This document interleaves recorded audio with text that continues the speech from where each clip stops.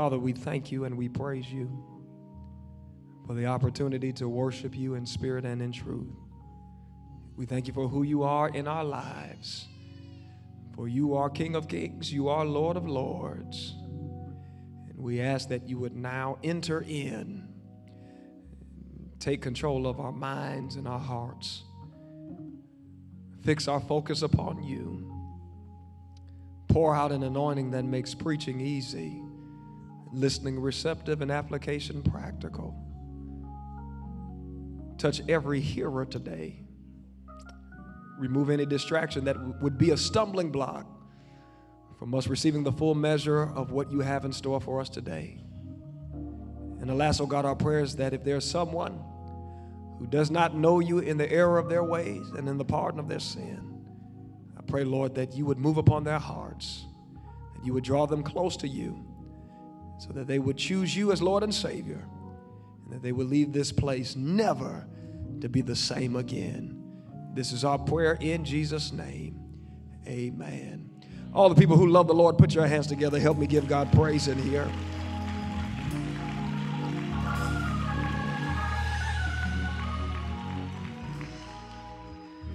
Today we conclude the official sermon series, The Ultimate Pool Party. And I would like to call our attention today again to the book of Acts, chapter 16. Acts chapter 16. I've been meaning to say something over the last couple of Sundays, but it is so good to see Dr. and Mrs. Bowers back in worship with us. They were out for some time with extended illness, but God is a healer and a restorer. And so good to have them with us today. Acts chapter 16, I want to begin around verse 25. And if you'll allow me, I'll just read until I feel better. From the NRSV translation. Hear now the word of the Lord. About midnight, Paul and Silas were praying and singing hymns to God, and the prisoners were listening to them. Suddenly there was an earthquake, so violent that the foundations of the prison were shaken, and immediately all the doors were open and everyone's chains were unfastened. When the jailer woke up and saw the prison doors wide open, he drew his sword and was about to kill himself, since he supposed that the prisoners had escaped. But Paul shouted in a loud voice, "Do not harm yourself, for we are all here." The jailer called for lights, and rushing in, he fell down, trembling before Paul and Silas. Then he brought them outside and said, "Sirs, what must I do to be saved?" They answered, "Believe on the Lord Jesus, and you will be saved, you and your household." They spoke the word of the Lord to him and to all who were in his house. At the same hour of the night, he took them and washed their wounds. Then he and his entire family were baptized without delay. He brought them up into the house and set food before them. And he and his entire household rejoiced that he had become a believer in God. Again, verse 31, they answered, "Believe in the Lord Jesus, and you will be saved, you and your household." You may claim your seats in the presence of the Lord. I want to lift as a subject from which to preach. It's a family affair. It's a family affair. I do want to disappoint you at the very beginning of this message. Sly and the family Stone are not here today. And in the event you were preparing to electric slide, ballroom hustle, Tamia hustle, whatever your dance of preference, you might not be doing that today. And yet I still submit to us, I still suggest to you that it's a family affair and still a pool party. As we walk through this particular text today, one of the things that arrested my attention is the fact that God consistently reserves the right to turn everything around. That's a word for somebody this morning. I mean, for the folks who have experienced what it's like to be in some dark, desolate, and destructive places.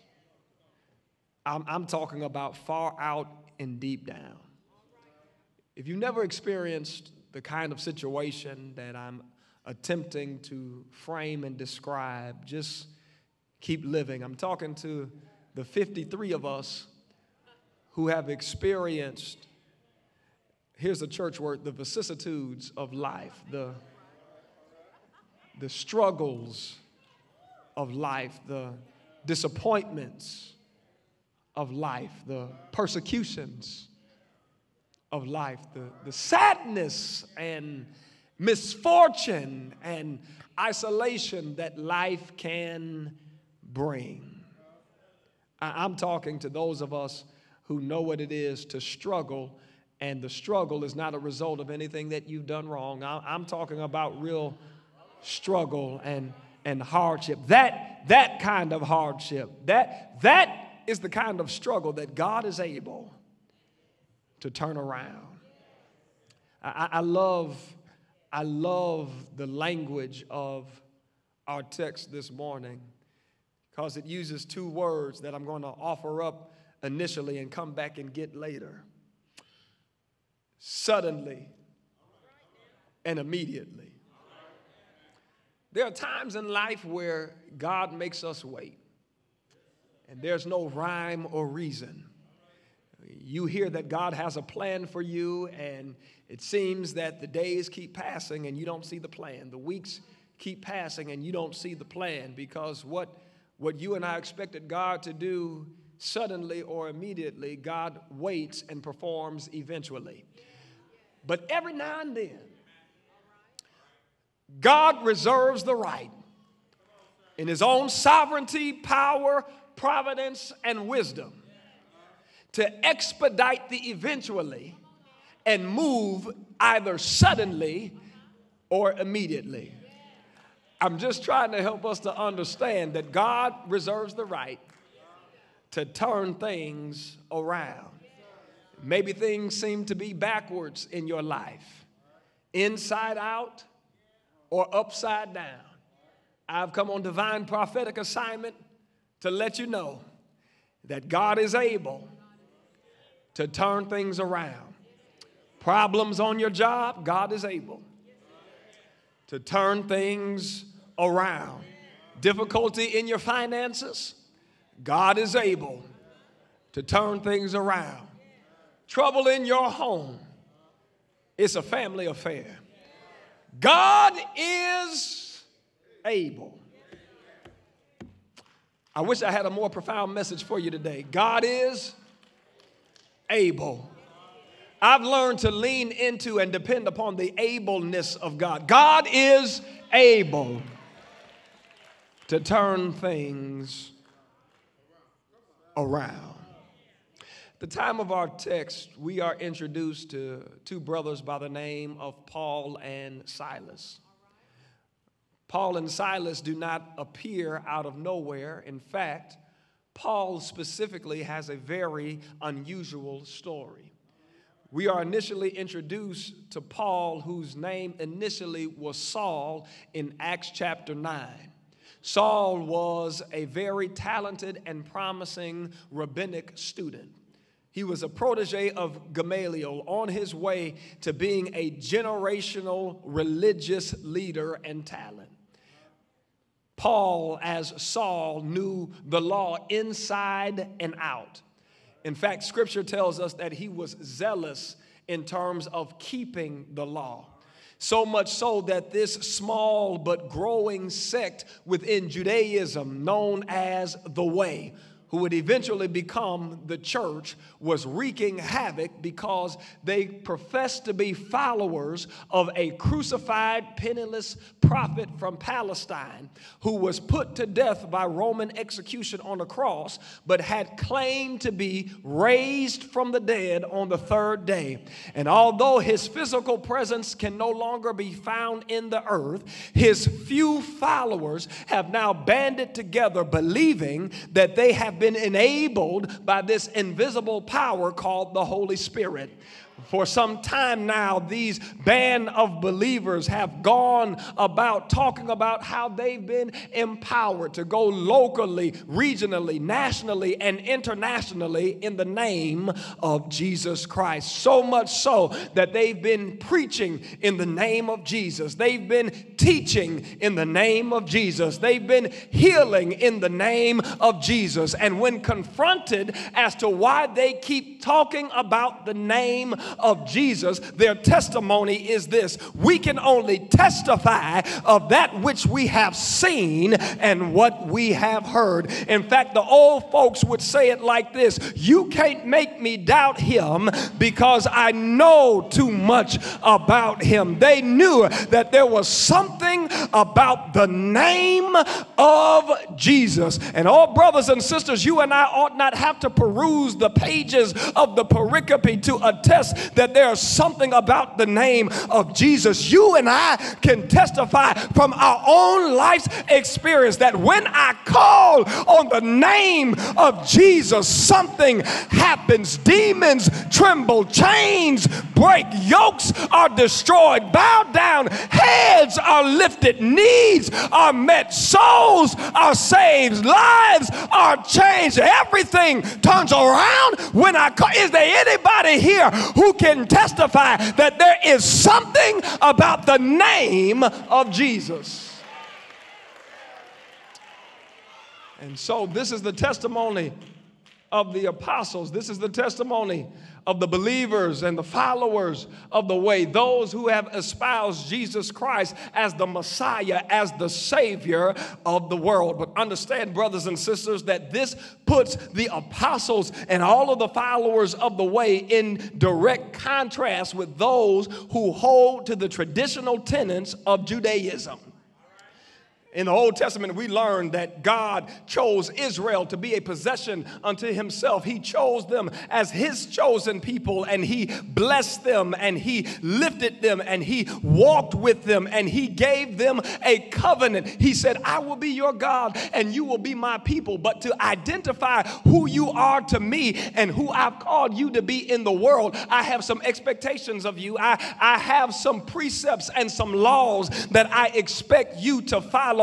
And since that time, brothers and sisters, since Moses became the first person to download data from the cloud on Mount Horeb, the Jews have been following the law of Moses, some 700 some odd laws that they were responsible to keep in order to maintain holiness or right standing with God. But the problem was that there were too many laws, and it was impossible to keep the law. But the law was simply a guardian until God sent a Messiah to fulfill the law and not replace the law. This put them in contrast with everything that they believed.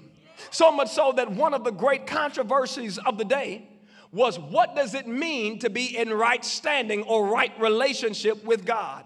How is it that you and I can be in right standing with God? Some said, the Jews who held on to orthodoxy, to their traditional faith practices, said that in order to be in right standing with God, you have to have faith, but that faith is authenticated by physical circumcision.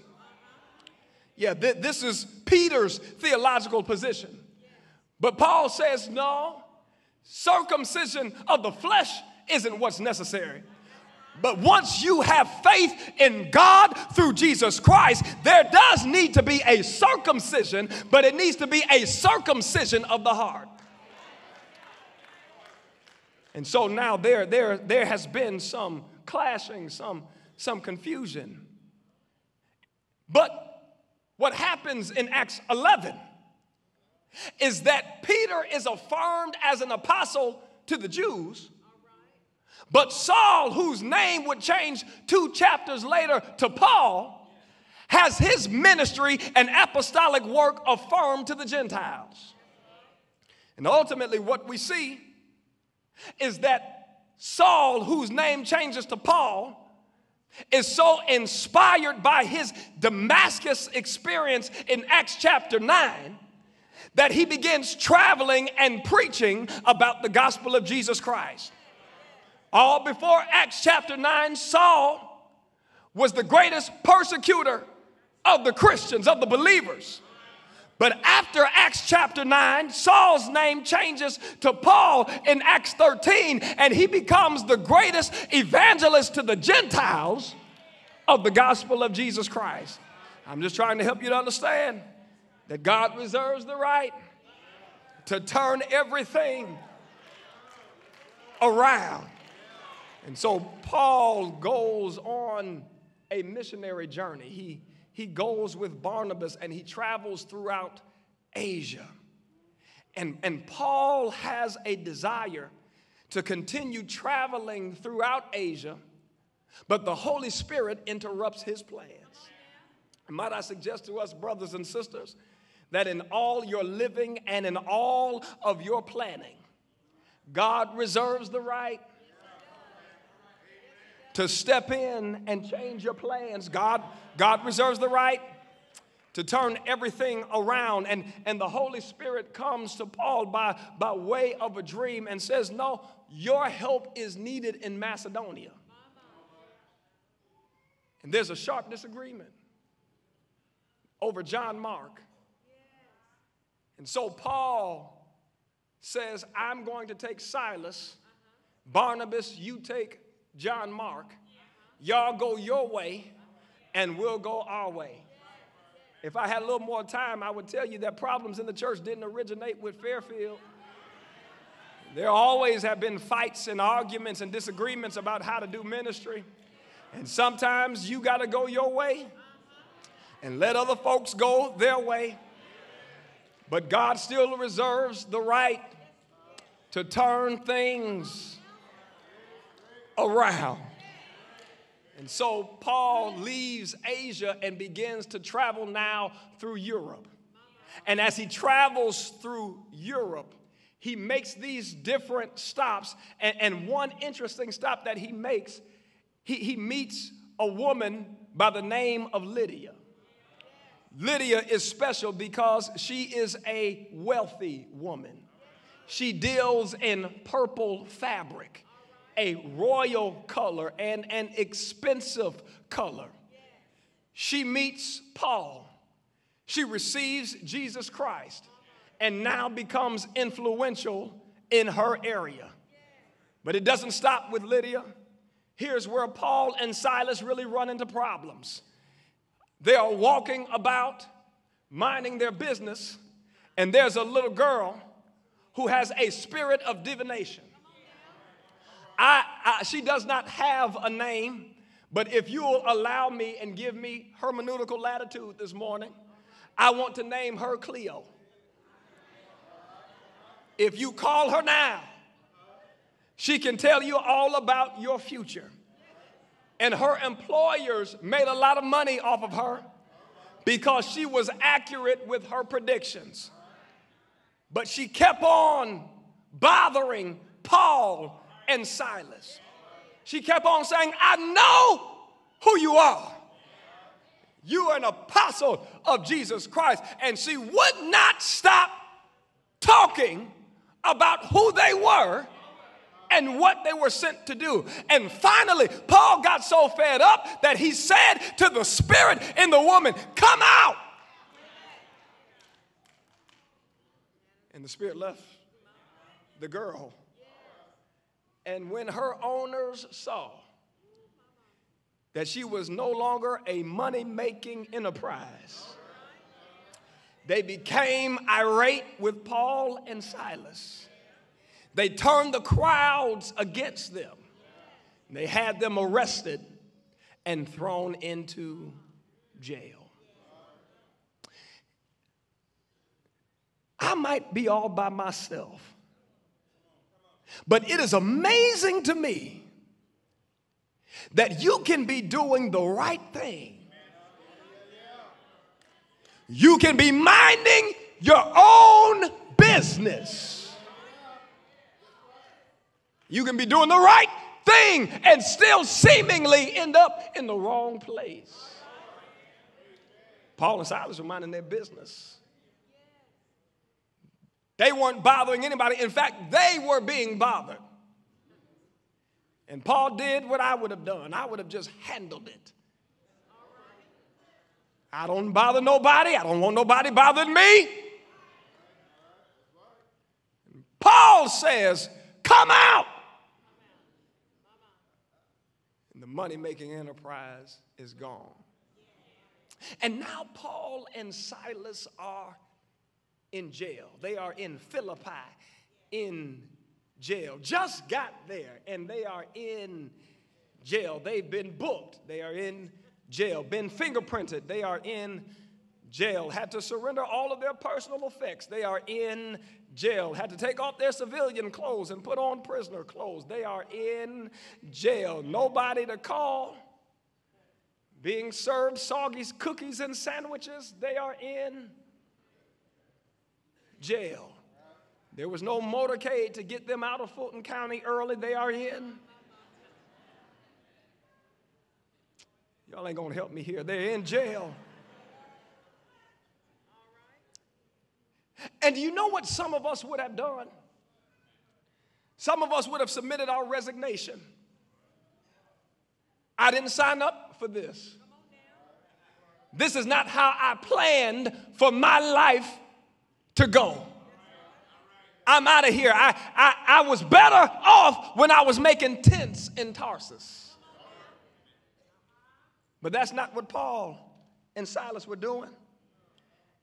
They were going through a dark time in their lives. They found themselves in jail in Philippi. And not only was it a dark time in their lives, but it was a dark time outside. It was midnight according to verse 25. And they were not contemplating how to quit.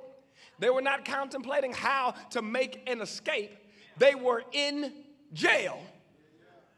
And the Bible says, and at midnight, Paul and Silas prayed and sang praises unto God. You missed it. They're in jail. Hadn't done anything wrong. They're not trying to plan an escape. Not thinking about quitting. Not thinking about turning away from God. But on contrary, in the middle of jail. In the middle of their cell. For what should have been a disturbing and dark place in their lives, while they are in jail at midnight, they are opening their mouths and they are singing and praying and giving praise unto God. And all brothers and sisters, you'll know where you are in your walk with God when it doesn't matter where you find yourself in life. When you learn how to turn a jail into a sanctuary, when you learn how to turn your dark place into a citadel, when you've made up in your mind that no matter where I am or what I'm going through, that God is still worthy to receive glory, that God is still worthy to receive honor, you can rejoice, because even in your dark places, God will never leave you nor forsake you. They aren't looking to get out. They're actually looking to go in a little further. And at midnight, Paul and Silas prayed and sang praises unto God. You know the problem with some of us? Some of us would be calling our frat brothers and our sorors. Some of us would be trying to call our bosses. I wondered why Paul and Silas didn't use the one phone call that every prisoner is entitled to. Then I had to look again. And I said, well, yeah, they did. Because when you know that when you call upon the name of the Lord, The Lord will show up for you in ways that nobody else can. When you learn who to really call when you're in trouble, you can sing like the old church, no, never alone. He promised never to leave me. Never to leave me alone. I'm just trying to tell you that God reserves the right, help me here, to turn everything around. They were singing praises and praying unto God, and the Bible says, and the prisoners heard them. Now y'all be on your best behavior because I'm trying to get through this part. Verse 26 says,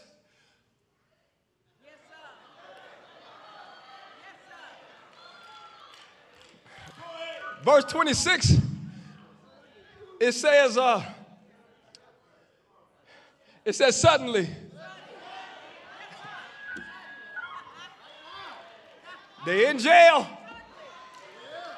not looking for a way of escape, not happy about it, but they're praising God in it. They're singing hymns and praying unto God, and everybody heard them. All of the prisoners heard them, and then suddenly, Bible says there was an earthquake. It was so violent. Thank you, Derek. It was so violent that the foundation of the prison was shaken. Suddenly, there was a great earthquake, and the foundation of the prison was shaken, and everyone's bands were loosed. What I'm trying to help us to understand is that when Paul and Silas called on the name of the Lord, the very things that were holding them had to let them go when God showed up on the scene. And when you know that God is faithful to show up for you, it doesn't matter where you find yourself. I wonder if they remembered what happened to Jesus as he was inside a cell called a grave. When the Lord showed up, death had to let go.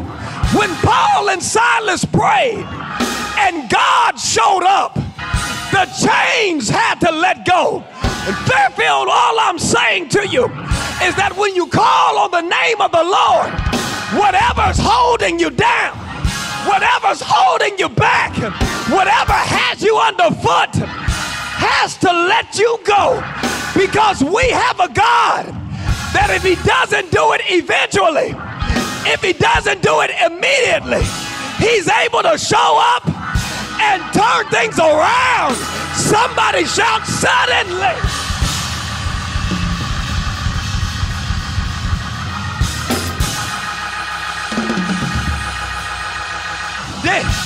I didn't know how it was going to happen, but suddenly, I didn't know why the doctors couldn't find the spots, but suddenly, didn't know how the bills were going to be paid, but suddenly, God showed up suddenly, and he did it suddenly.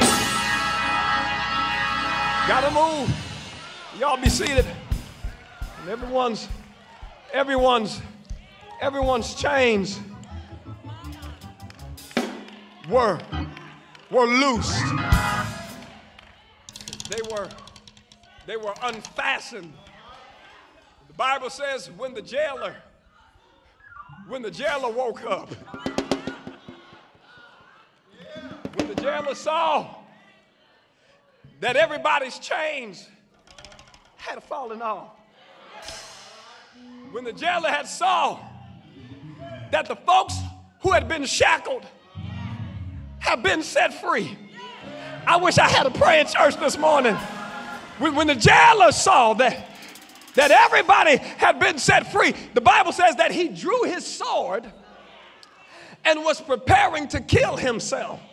Now, seems to be a very strange situation. Why would the jailer take his sword out in preparation to kill himself? Well, the jailer understood Roman law.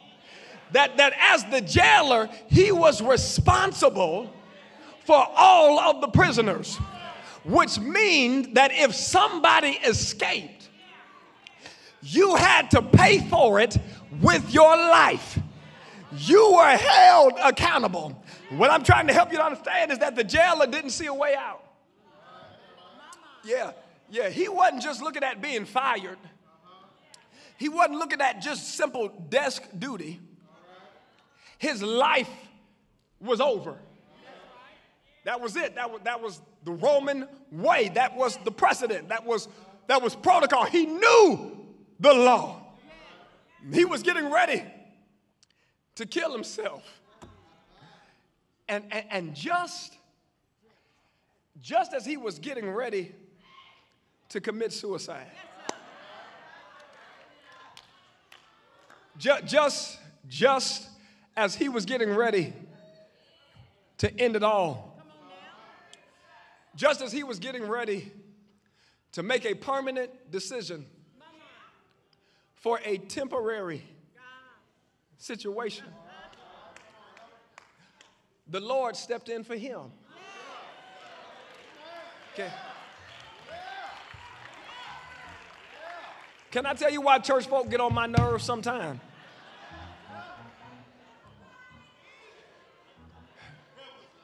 You and your cousins get on my nerves sometimes because you think that God is only on your side.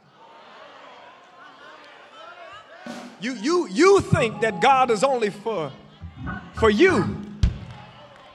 But the earth is the Lord's and the fullness thereof, the world and they that dwell therein. God loves you and your enemy. God loves the Democrats, the Republicans, and the independents. And it's amazing to me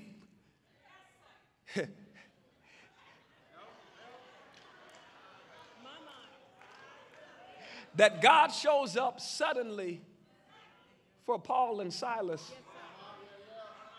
but God shows up immediately for the jailer. Isn't it amazing how God knows just when to step in for you? No, I mean, I'm for real. Can anybody testify that I was getting ready to lose my mind? I was getting ready to quit, but the Lord stepped in just in the nick of time. I was down to my very last dime, but the Lord stepped in. I was getting ready to quit my job, but the Lord stepped in. I was getting ready to cuss them out and punch them out, but the Lord stepped on in.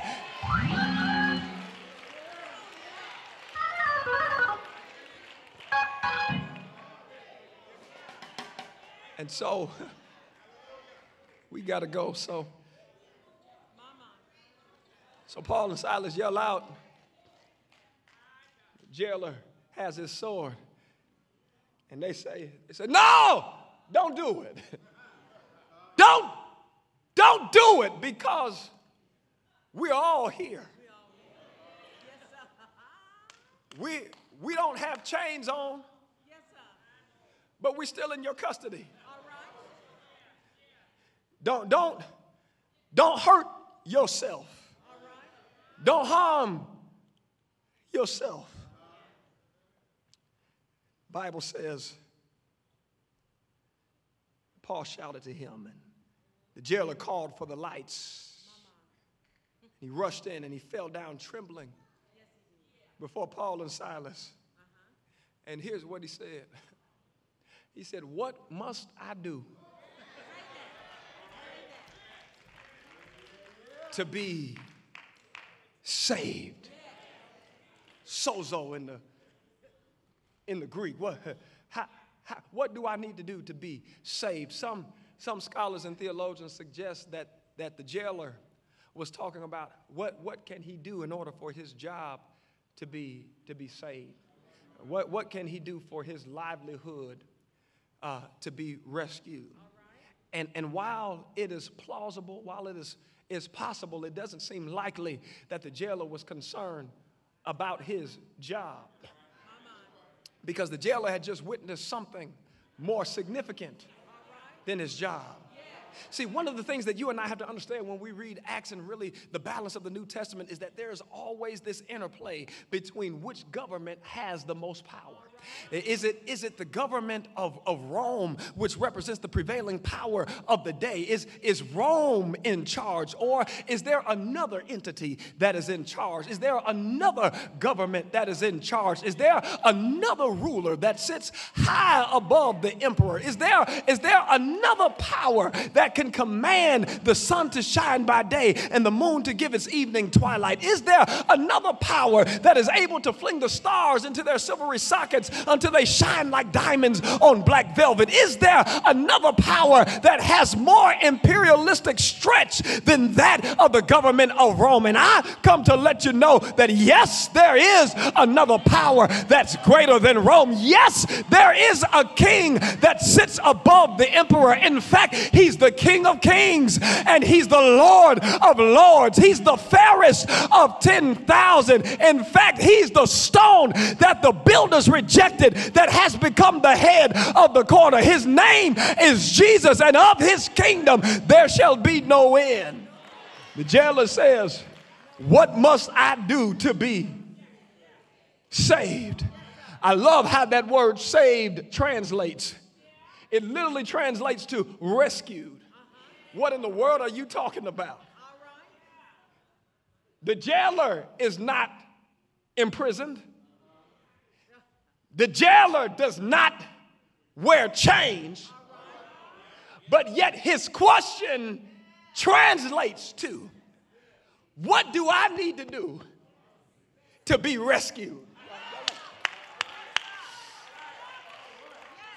I thought that I've been living life the best way there is, but after I heard the songs you were singing, and after I heard the prayers that you prayed, and now that I've seen that the prison has been shaken, the thing that seems to be unshakable has been shaken, and all of you don't have any chains on, I want to know, what do I need to do to be rescued? And all brothers and sisters, don't you know that that's what the world is asking? It looks like they're free, but they're in need of being rescued. It looks like they're happy, but they're in need of being rescued. What must I do to be saved?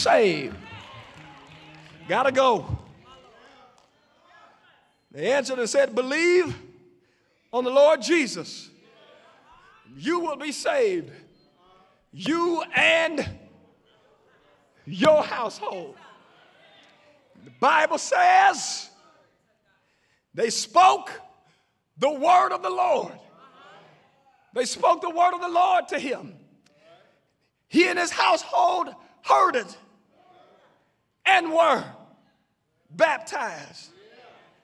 I've just come to tell you that the name of Jesus still saves to the uttermost.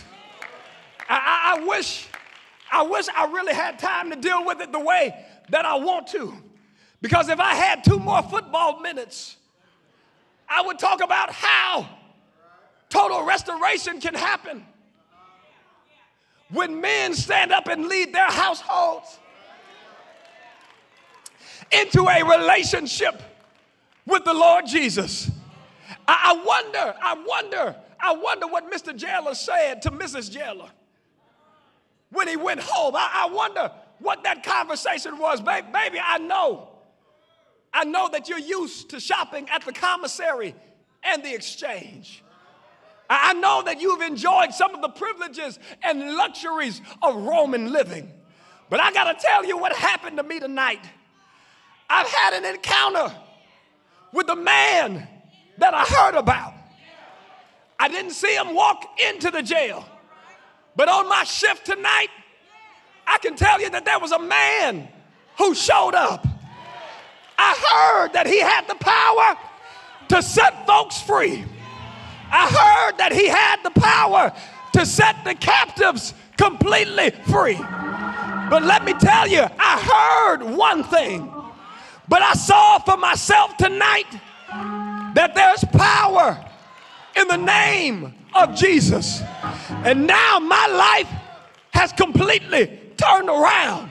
And I want you to know what I know tonight, that Jesus Christ in your life makes a complete difference. That Jesus Christ in your life has the power to turn everything around. And since this is good enough for me, now I want my whole house covered. I gotta sign off now, but my soul is happy. For the better part of a year now, I've been talking with Eric Jr. and Sharice about how Jesus Christ makes a difference in your life. For the better part of a year now, they've been consistent in Sunday school to the point where they don't want to miss a Sunday, because I wanted them to know that Jesus Christ makes a difference in your life. They've been going to Sunday school. They've been singing with Next Gen. This is not a brag, I'm testifying. And we've been talking about baptism. Well, they decided last week, after a year of conversations, after a year of praying, after a year of testing, that today would be their day to be baptized in the Family Life Center. I'm just trying to help you to understand that when men make up their mind to choose Jesus Christ, it becomes a family affair. That's all I've come to tell you. You ought to be man enough.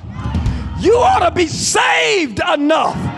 You ought to be grateful enough to lead the people in your house into a relationship with Jesus Christ.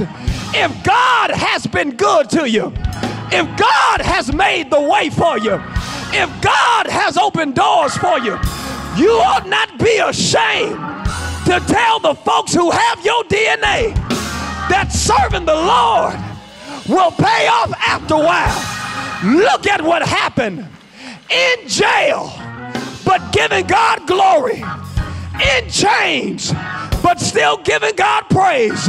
Nothing about the situation has changed, but I've learned that God does not need an ideal situation in order for him to step in and turn it around. In fact, I submit to you this morning that it seems to me that God takes special interest in the bad situations. God takes special interest in the worst of situations. I don't know who you are this morning, but I'm talking to those of you who came into the Son's house with your head bowed down, cumbered with a load of care, don't know how you're gonna make it, don't know how you got in the situation that you're in. I've come to tell you, don't throw yourself a pity party. Throw yourself a pool party right where you are. You ought to open your mouth and give God praise, because trouble doesn't last always. You ought to open your mouth, slip your hand in the air, and give God glory.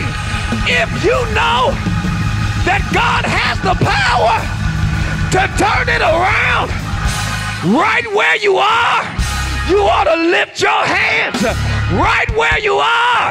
You ought to open your mouth if you know that God is able to show up suddenly, immediately, or eventually. You ought to high five somebody.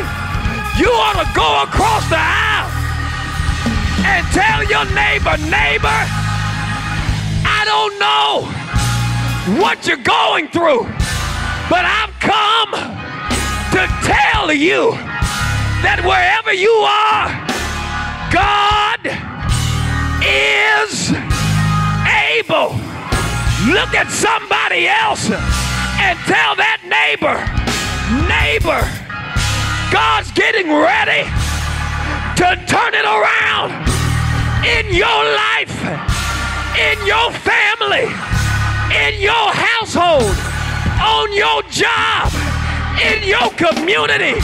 Is there anybody here who can help me give God praise? Has God made a way for you? Has God opened doors for you? Won't he show up? Won't he make a way? Won't he fight your battles? Won't he turn it? Won't he turn it? Won't he turn it around? Is he all right? Is he all right? Say yeah! Yeah! Yeah! Yeah! Yeah!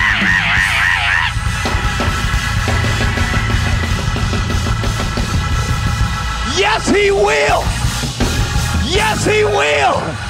High five somebody for the last time and tell your neighbor, God's getting ready to turn it around.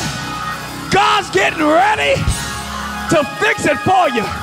If you know he will, help me give God praise. He's worthy, worthy, worthy, worthy.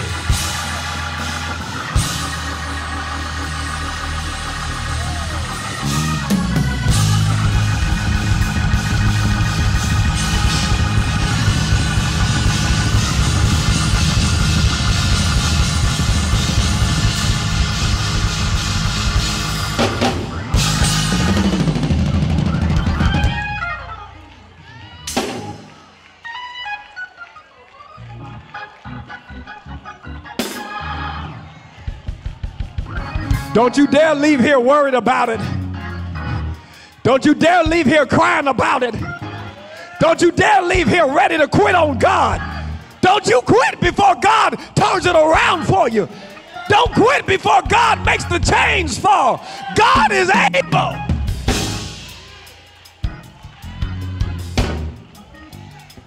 The doors of the church are open.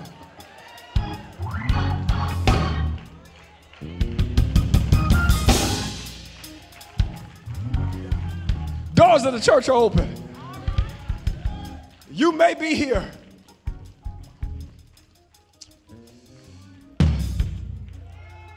on the verge of giving up where you are because you thought you needed to be in a sanctuary for God to turn it around. I'm so glad that God still makes jail calls. I'm so glad God shows up for visitation. I'm so glad that there are no lengths that God is unwilling to go in order to show us that he's willing to turn it around for us. And here's the real shout. God doesn't just turn it around so you can brag for yourself. But God uses us as examples to the world that if God can do it for me, then God is able to do it for you and for you and for you and for you and you and you and you and you. If you're here today, you want to see the power of God activated in your life, you want to be rescued, you want to be saved, you can be saved today. I want to be real with you. Being saved does not mean that you'll never have any troubles. Being saved does not mean that you'll never have any problems. Here's the joy of being saved. The joy of being saved is knowing that even when problems show up, God won't leave me chained to them. Even when problems show up, God won't leave me in the situation that I'm in. If he doesn't do it immediately, if he doesn't do it suddenly, God is faithful to turn it around eventually. I'm not selling you a pipe dream. That's not fake hope. That's not false hope. Not alternative facts. God is able to turn things around for you and your family if you step out and trust him. If you're here today, this message was for you, this word was for you, and you need to step out on faith. Come on today. Don't worry about who's beside you. Guess what? Let the other prisoners hear you. If you know that God has been good to you, it ought not matter where you are. Let folks hear you. Let folks talk about you. If you're here today, I wouldn't delay. Come on today. Is that Rod Parks?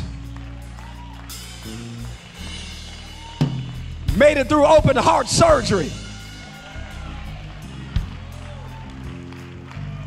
Within an eyelash of checking out of here. But God is able. Y'all not happy. God is able to turn it around. If you're here today, you ought to come. Give your life to Christ today. If that's you, main floor, balcony, you're worshiping online, type salvation. We're ready to minister to you wherever you are. Maybe you're saying, Pastor, I'm saved. I'm in covenant relationship with God through Jesus Christ. But maybe you're here and you don't have a church home. You don't have a place to grow in grace and in the knowledge of your Lord and Savior Jesus Christ. Maybe you're not growing where you're going and you feel the Spirit of the Lord calling you to connect to this household of faith. We would love to be your family. I would love to be your pastor. If that's you, just come on today. Main floor, balcony, worshiping online. Type your decision.